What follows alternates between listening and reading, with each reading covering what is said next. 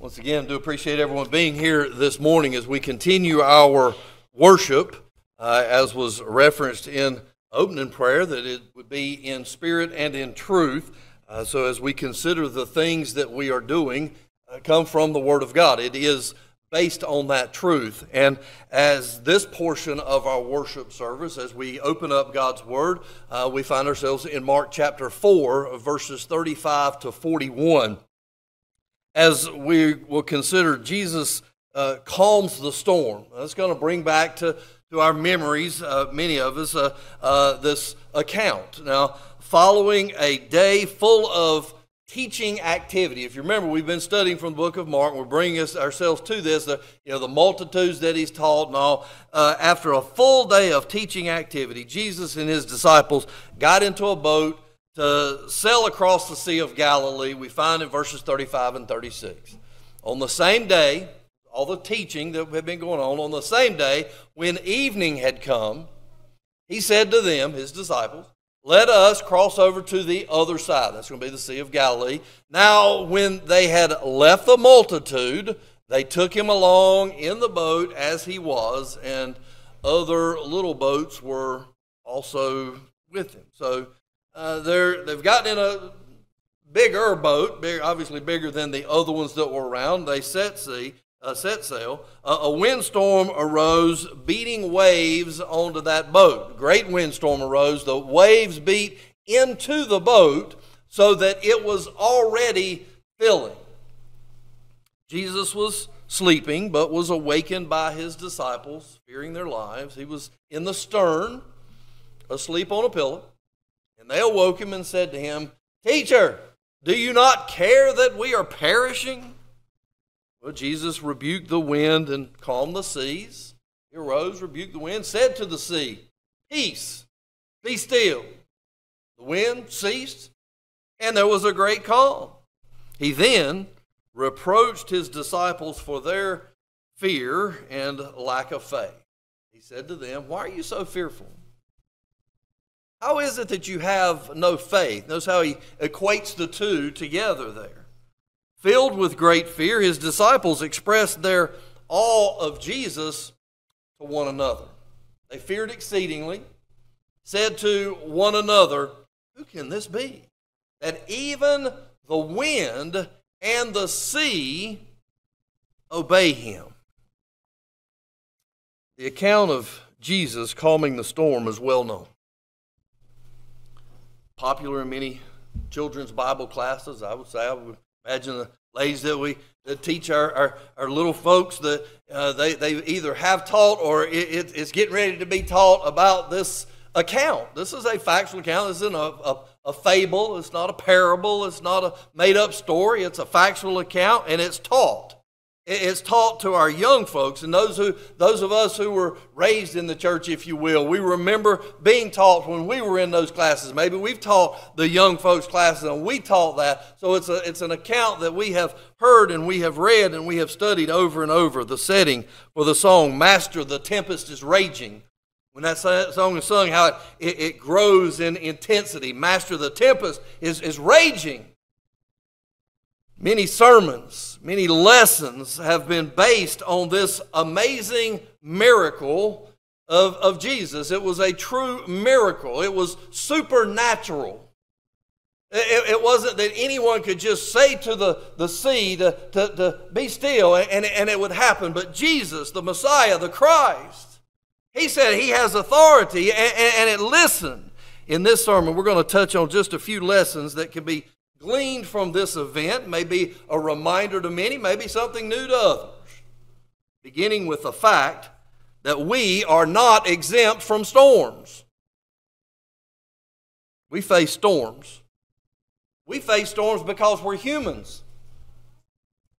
Being Jesus' disciples did not protect them from storms. They were with Jesus. They had just been a whole day of him teaching the multitudes. They get him in a boat, and here comes the storms. They weren't protected, even though they had spent the day serving Christ, being at his side as he was teaching, getting him, following his instructions, getting him to the boat, getting him on the sea. The storms came. We live in a world where there are many storms. literal, figurative, come to our minds. We can think of storms. Maybe we're in the middle of a storm now. Maybe we're in the eye of a storm. They say it's calm in the eye of the storm. Maybe something stormed up and now we're in the eye and it's going to get bad again. Maybe we see the clouds coming in and we see something that's on the horizon that we can start thinking about. Maybe we hearing the thunder, seeing the lightning flashes from afar off, and we can start seeing storms coming up in our lives. Maybe we can recognize that we've just come through a storm and hear it now moving on away from us. We know about storms. Christians experience literal tornadoes, hurricanes, just like everyone else. Christians likewise face storms such as sickness, accidents, disappointment, death. Paul certainly experienced the perils of storms and shipwrecks. Consider what he wrote in 2 Corinthians 11, verses 25 and 26, letting them know this second letter that he had to write to them, where he says, 3 times I was beaten with rods. Once I was stoned. 3 times I was shipwrecked. A night and a day I have been in the deep. In journeys often. In perils of waters. In perils of robbers. In perils of my own countrymen. In perils of the Gentiles. In perils in the city. In perils in the wilderness. In perils in the sea. In perils among false brethren. Jesus does not promise exemption from the normal storms of life. We face storms because we're humans. But we who are Christians also face storms because we're Christians. Jesus warned that we will experience tribulation as his disciples. Some take this, they'll form this false doctrine that there's some future kingdom that's coming, and there's going to be this time of tribulation. Brethren, the tribulation, that time frame is spoken of, started when the church began. John 16 and verse 33, these things I have spoken to you, that in me you may have peace. In the world you will have tribulation. But be of good cheer, I've overcome the world. Jesus warned we're going to expect. We're going to experience tribulation. Paul did.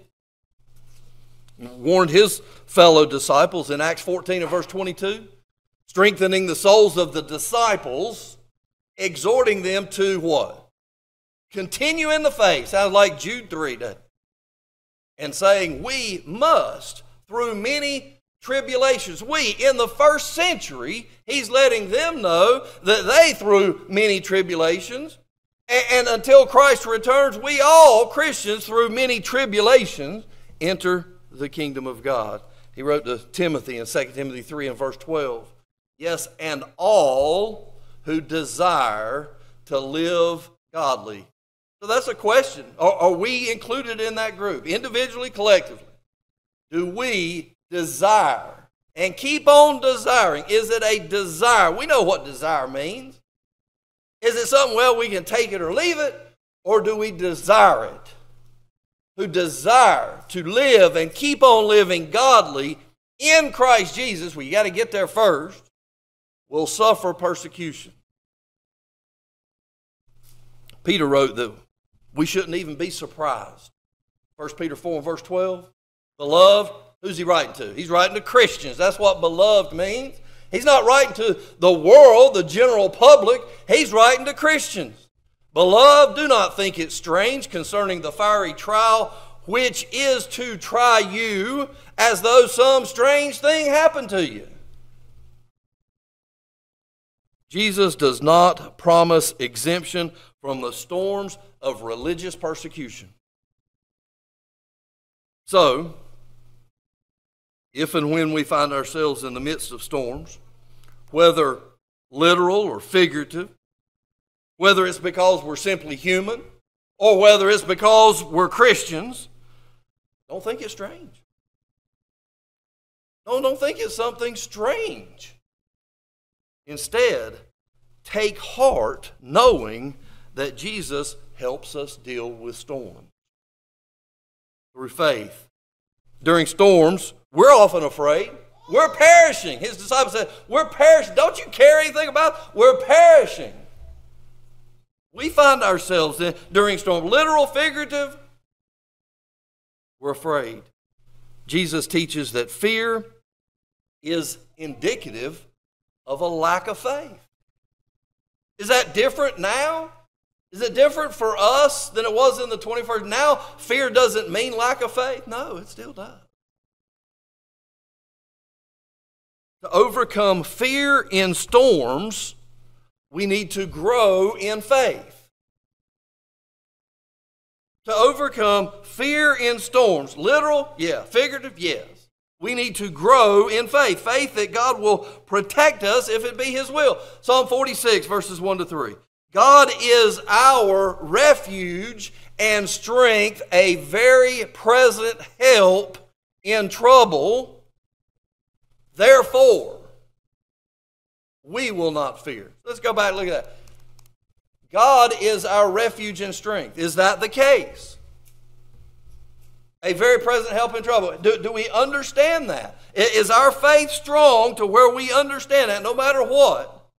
God is our refuge and strength. Therefore, we, those who God is our refuge and strength, we will not fear. Even though the earth be removed, we will not fear. And though the mountains be carried into the midst of the sea, we will not fear. Though its waters roar, we will not fear. Though its waters be troubled, will not fear. Though the mountains shake with its swelling, we will not fear. God is our refuge and strength.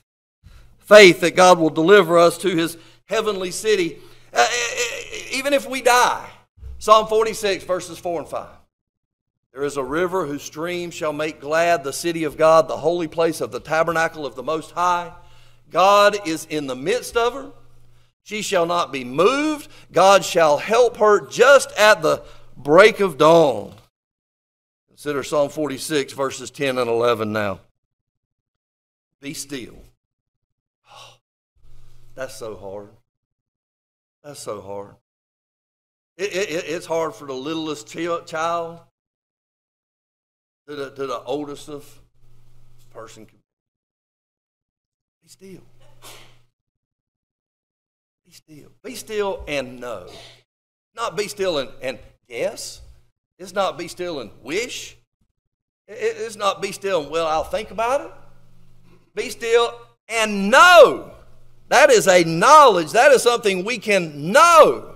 That's something we better know. Passage was read for the Lord's Supper. Brother Andy read, sanctify them by your truth. Your word is truth. Do we know His word? Do we know the truth?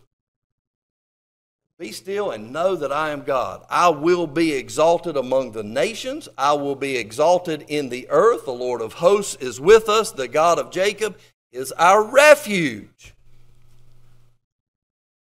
Jesus reveals the role of faith in the midst of storms. So Jesus helps us deal with storms through faith. Jesus helps us deal with storms through His word.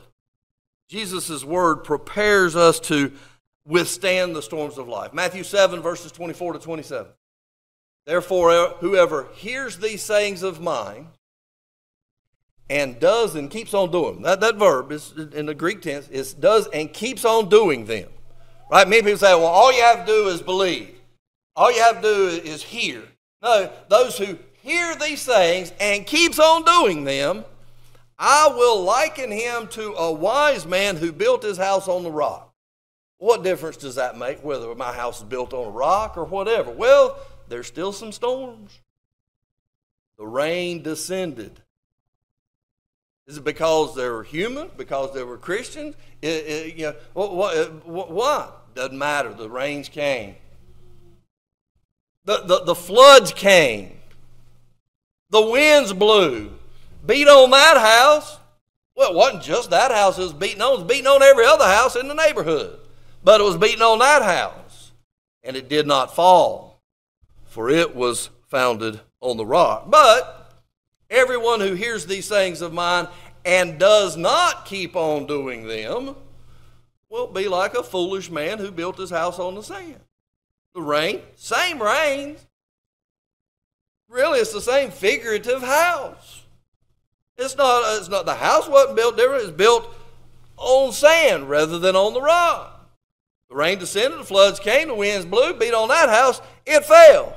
And great was its fall. Jesus reveals the role of faith in the midst of storm. Right? So Jesus helps us deal with storms through faith that we get through His Word. Through His Word. Well, how to pray in order to be heard by God. If we pray, do we want it to be heard? Are we praying just to be praying? Are we just doing something to fill in a gap? We didn't have nothing else better to do? Or are we praying in order to be heard by God? Matthew 6, verses 5 to 8, when you pray, you shall not be like the hypocrites. For they love to pray standing in the synagogues and on the corners of the streets, that they may be seen by men. Now, is there a problem praying within the congregation? Is there a problem praying on the street corners? No. But if it's that you may be seen by men, if that's the result you're looking for, there's a problem. Surely, I say to you, they have their reward. So if you just want to be heard by men, you got your reward. If you want to be heard by God, then don't pray like that. Don't pray like the hypocrites. But you, when you pray, it doesn't say if you pray. He says, when you pray, go into your room. When you have shut your door, pray to your Father who is in the secret place, and your Father who sees in secret will reward you openly. And when you pray, do not use vain repetitions, as the heathens do. Vain repetitions. I think I've heard about that. I've seen something about that. You have their little prayer books, and somebody will say something, and they vainly just wrote repetition, repeat it back, and think, well, that's what he's talking about. If that's what you're all about, you've got your reward. You got your little gold star. You got your check mark. He's saying, don't use vain repetitions as the heathens do. Oh, but those are Christians. No, they're heathens. For they think that they will be heard for their many words. Therefore, don't be like them. For your Father knows the things you have need of before you even ask Him. Jesus reveals the role of faith in the midst of storms. So Jesus helps us deal with storms. We know we're going to have storms. Because we're humans, because we're Christians. Literal, figurative, whatever it be. But Jesus helps us deal with that through faith. Through His Word. Through His Word we learn how to pray. Through His Word to lay up treasure in heaven instead of on earth. Matthew 6, verses 19 and 21. Do not lay up for yourselves treasure on earth where moth and rust destroy and where thieves break in and steal. Don't do that. But instead, lay up for yourselves treasures in heaven, where neither moth nor rust destroys and thieves do not break in and steal. For where your treasure is, there your heart will be also. Same things, from the storms. If all of our lives just protect stuff from storms. Well, no, we lay up our treasures in heaven. Storms can't reach them. Jesus reveals the role of faith in the midst of storms through His Word to seek first the kingdom of God. Matthew 6, verses 31 to 34. Therefore, do not worry. Worry. Well, what about if there's a storm? Don't worry. But what if the waves are just beating and they're filling up the figurative boat? Don't worry. God is our refuge, our strength. Do not worry, saying, what shall we eat? What shall we drink? What shall we wear? For after all these things the Gentiles seek. Your Heavenly Father knows that you need all these things. Well, if I can't do that, if I'm not to worry, what do I do? What do I do with my time? Seek first the kingdom of God and His righteousness. All these things will be added to you. Therefore, do not worry about tomorrow, for tomorrow will worry about its own things. Sufficient for the day is its own trouble. If you're having troubles today, why do we want to compound them? By worrying about tomorrow's troubles on top of today's. Don't worry about those things. Jesus shares the secrets to standing strong against the storms of life. Through prayer, Jesus is key to receiving mercy and grace to help in time of need. Hebrews 4, verses 14 to 16. The Hebrews writer says, seeing then that we have a great high priest who has passed through the heavens. Those that have an understanding of the Old Testament, what it meant with the priesthood and the high priest and what they did, but now we have a high priest who has passed through the heavens. That should be calming right there, just having that knowledge. So when the storms arise, I've got a high priest who's passed through the heavens, Jesus, the Son of God. Let us hold fast our confession. He says, because we don't have a high priest who cannot sympathize with our weaknesses, but was in all points tempted as we are, yet without sin. In the midst of his, he was on that boat too that was filling up with water. He was tempted to say, we're perishing. But he knew the truth. Was the truth. He is the truth. Tempted in all ways, yet without sin. So what do we do with that? Let us, Christian, he's writing to Christians, therefore come boldly. We looked at that word this morning in our class. That's with confidence, prepared. We can come boldly to the throne of grace that we may obtain grace and find grace to help in time of need. Well, what would that be? That's when the storms. But we already have this knowledge. We know that we can trust that. And it will be there in time of need. He goes on in chapter 7 and verse 25. Therefore, he is also able to save to the uttermost those who come to God through him. Again, that preposition through, very important. You can't go through something without getting in something, right? You can't come through Christ unless you get in Christ. So you can't come to God through him without getting into Christ, since he always lives to make intercession for them. Well, who are them? Who does he make intercession for them? Those who have come to God through him. In anxious times, God offers peace to guard our hearts and minds in Christ Jesus through prayer. So let's look at Philippians 4, verses 6 and 7. So Paul's writing to the Christians there in Philippi, not the world in general, not the general public. This isn't a postcard that was just mass sent out to everybody and says, if this ain't you, to whoever's the resident of this house is now. This was written to Christians. Be anxious for nothing, but in everything by prayer and supplication with thanksgiving, let your requests be made known to God. Okay? I can do that. What's going to happen? Well, the peace of God, which surpasses all understanding, will guard. That guard is, the Greek word is really a garrison. We'll put a garrison around. Now that's a guard, right? You want to be guarded, you put a garrison around something. Will guard your hearts and minds. There's that preposition again. Through Christ Jesus. He's not going to do that for those who aren't in Christ, but for those who are, those Christians that Paul wrote to include Christians today. Jesus stands ready to calm our hearts and minds when facing storms through his sacrifice. Through the great storm all of us will face will be the day of judgment. Try to think about it. If we think of any of the worst storms we've ever been through, well, but you start thinking there's going to be a day of judgment there. 2 Peter 3 and verse 7 says, but the heavens and the earth, which are now preserved by the same word, this is the same word that's spoken into existence, are reserved for fire until the day of judgment and perdition of ungodly men. So this fire and perdition is therefore ungodly men. 2 Peter 3 now verses 10 to 12. But the day of the Lord will come as a thief in the night, in which the heavens will pass away with a great noise, and the elements will melt with fervent heat. Both the earth and the works that are in it will be burned up. What do we do? Now, knowing that is the case, there will come a day that will happen. What do we do? That's a good place for a therefore.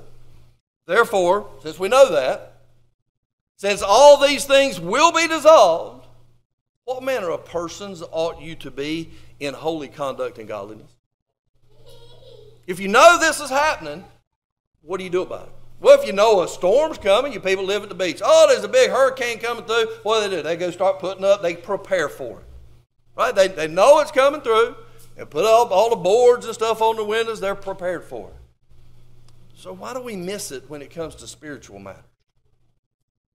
We know that that day's coming. So how should we prepare for it? How should we conduct ourselves?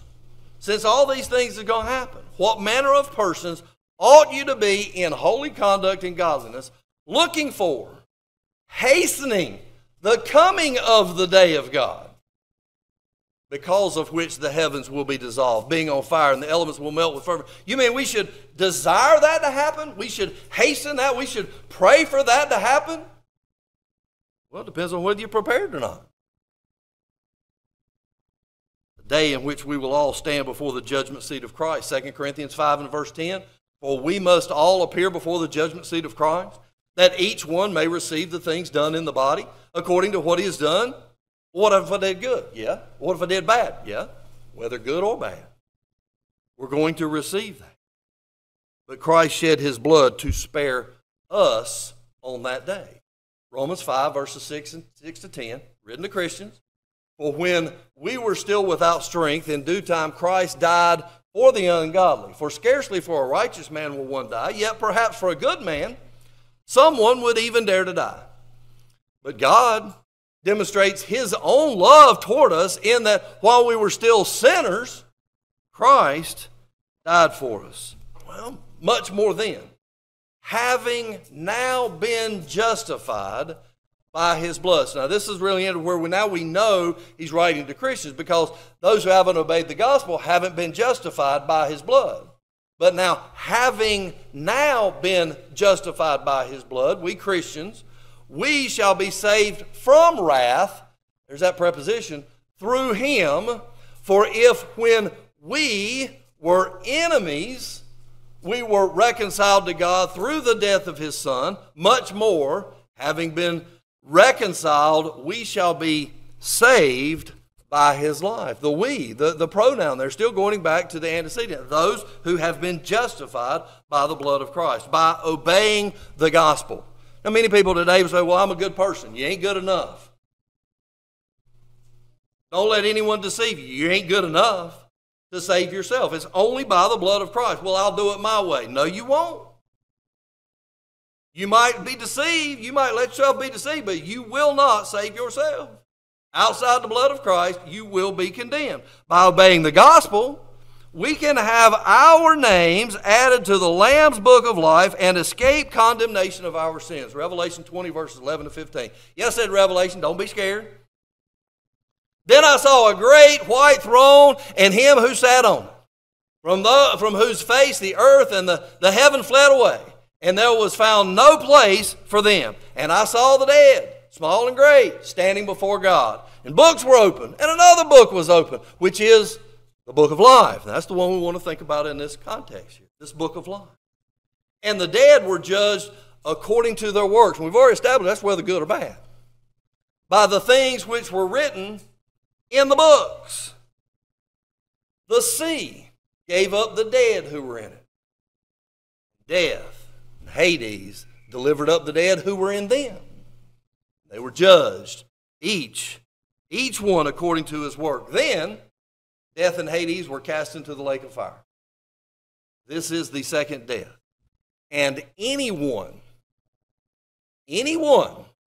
not found written in the book of life was cast into the lake of fire. Sounds pretty important to have our names in that book of life, doesn't it? And we know how to get our names written in that book of life and keep our names written in that book of life. Jesus stands ready to save us. Jesus stands ready to protect us from the perfect storm to come. Everyone will face one or more storms in his or her life, whether literally, metaphorically, allegorically, whether atheist, believer, how shall we react when the times come? Shall we cry out like the disciples who were weak in faith? We're perishing. Is that where we go? Is that our natural reaction to a storm? Literal, figurative? Because we're humans, because we're Christians? We're perishing. Or shall we weather the storms with confident faith, with calm demeanor, because of our great high priest? How shall we stand when the final storm comes? The perfect storm, we're using that figuratively as the day of judgment. When that day comes, shall we hear Jesus say in Matthew 25, verse 34, then the king will say to those on his right hand, come, you blessed of my Father, inherit the kingdom prepared for you. Prepared. Kingdom prepared is prepared for a prepared people. Prepared for you from the foundation of the world. Will that be what we will hear him say? Or will we hear him say, he will also say to those on the left hand, depart from me, you cursed, into the everlasting fire prepared for the devil and his angels. You got those on the right hand, you got those on the left hand. Where are you? This isn't political. This is spiritual. When Jesus rebuked the wind, when he spoke to the sea, peace be still, the wind ceased and there was a great calm. The disciples, with fear and amazement, said, who can this be, that even the wind and the sea obey him? Wind and sea obeyed. His disciples, his followers, those who had just spent all that day and many others as he was teaching the multitudes, they said, who is this? The wind and the sea obey Jesus. Shall we not obey him? Who now has all authority in heaven and on earth. Well, how do we do that? We've already established by faith, hearing the gospel. Faith comes by hearing, hearing by the word of God, Romans 10:17, believing the gospel, believing the evidence, just as the evidence that we just presented. This is evidence that has been put into permanent record, has been recorded and preserved so that we can go to this account, we can teach it to our kids, we can continue to learn it, that this is what happens. Do you believe it? If so, then it's going to move one to that godly sorrow that will produce that repentance that leads to salvation. We've got to repent. We've got to stop doing those things that separate us from God. We've got to change our outlook on what sin is. We've got to make the good confession that Jesus Christ is the Son of God based on that evidence. That's what the Scriptures teach. We must do this. We must hear the Word. We must believe the Word. We must repent of all sins. We must make the good confession that Jesus Christ is the Son of God. And we must be immersed in the waters of baptism. I've used the term preposition a number of times. You go through Christ to get to the Father. No one comes to the Father except through the Son. You can't go through something until you're in something. Galatians 3:26 and 27, as many of us as were baptized into Christ have put on Christ. Do you need any more? Romans 6:3 and 4. There's plenty of passages that talk about getting into Christ, putting on Christ. It is essential to be immersed into Christ. Christ, the body of Christ, which is the church. There's only one. If you haven't done that, you're not in Christ. You're still going to face storms. But you don't have the peace that passes all understanding. You don't have God hearing your prayers and guarding your heart. You may think you do. Satan will deceive anyone into thinking that they do, but they don't according to the Word. You haven't obeyed the gospel. We want to help you with that. For those of us who have, that's the beginning. We must remain faithful. Even through the storms, we must remain faithful. Not saying we're perishing, with a calm demeanor, knowing that day will come when we'll face Christ? Will we be prepared? If we can help anyone in any way, please come as together we stand and sing.